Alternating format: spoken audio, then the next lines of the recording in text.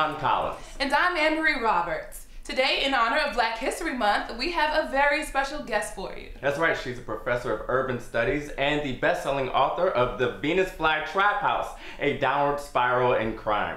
Please, ladies and gentlemen, Kathy Sinclair!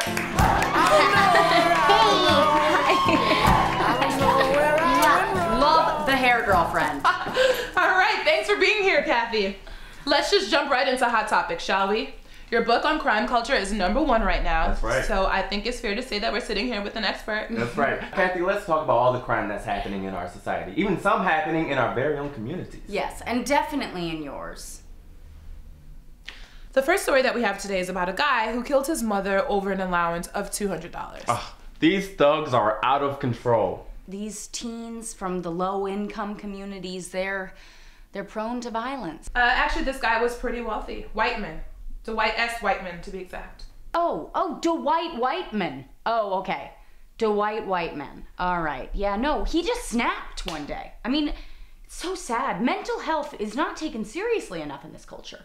You know, I was just talking to myself about that very same thing yesterday. Last week, there was a riot. It was in a parking lot. 9 people were arrested, 13 were hospitalized, and 5 were bludgeoned to death. Now, this is a problem. That's right, and it was all over a football jersey that was the wrong color. Ugh. These people are animals. Single mothers, low income, the Jordans.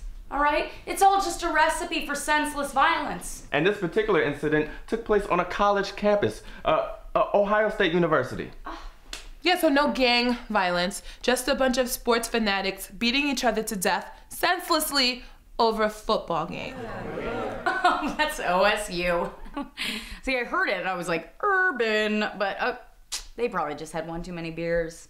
And how many beers would it take for someone to bludgeon someone? Would it be like 2 past blackout? I'm asking for a friend. Wait, you said that you thought urban when you heard the crime. Let's unpack that. Do you mean like, what, street? Do you mean colored? Do you mean black? Oh, all right. African American. Oh, right. We don't really have to bring race African-American. into this. I'm sure Kathy just means that people commit crimes for a whole host of reasons. Isn't that right? That's right, yes. And also, black people do carry the senseless violence gene. Oh. You know, that's why there's no white on white crime. All right, and that is our Black Snap History Snapple fact. That's your wiggity whack black fact.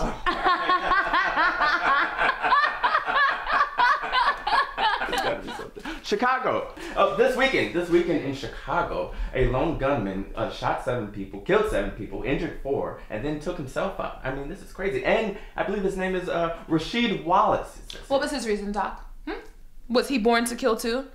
Maybe his poor single mother ate bullets for breakfast, so he was packing heat in utero. Maybe his first words were "bang bang, kill a gang." Like, what do we mean? I don't think we need to overthink this. I mean, he lives in Chicago. His name is Rasheed. Right. Okay. We know why he's violent. Why? Because he was born black? No, because he was born Muslim. Okay. Assalamu alaikum, everyone. I can't do this anymore. This is ridiculous. I'm not going to sit here anymore. This is ridiculous. You don't even know what you're talking about. What are you, I didn't even read your book in the first place. Right, I don't have time for this. You better move over here. I keep telling you stop booking these people on the show. And your book is done, and I hate your sweater. Okay. How about that? All right. You're wearing a black sweater right now. Okay. You're wearing a black sweater, an African-American sweater. She's a little turned up.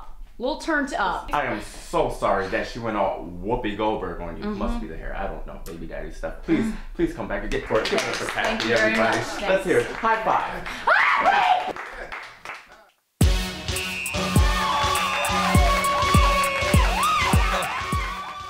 Maybe he came out with guns and his first words were "bang bang, kill a gang."